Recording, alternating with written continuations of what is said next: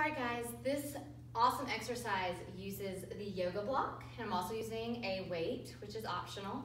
I'm gonna set up in second position, which is like a sumo squat. All right, and I'm gonna plie or squat down. We're gonna start out lifting the inner heel. Weight is out to the side. We're gonna bring it in and take it back out.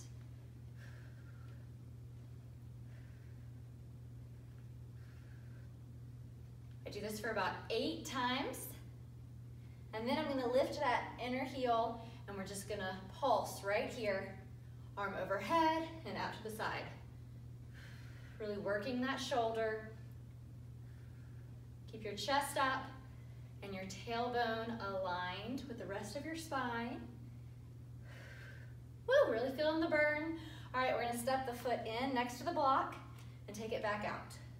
So in and out, in and out. That inner thigh is gonna start to burn. Woo! Looks like a simple move, but the block adds a whole nother dimension. Woo!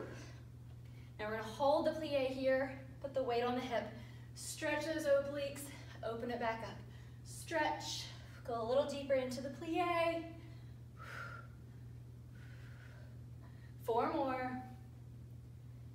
3, 2, 1. Now we're gonna switch. We're gonna lift this arm up and over, straighten the outside leg and bring the inside heel up to the block and back out.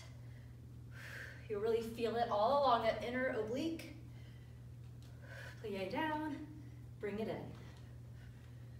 4, 3, 2, 1. Then we hold it here, alternate, lifting the heels.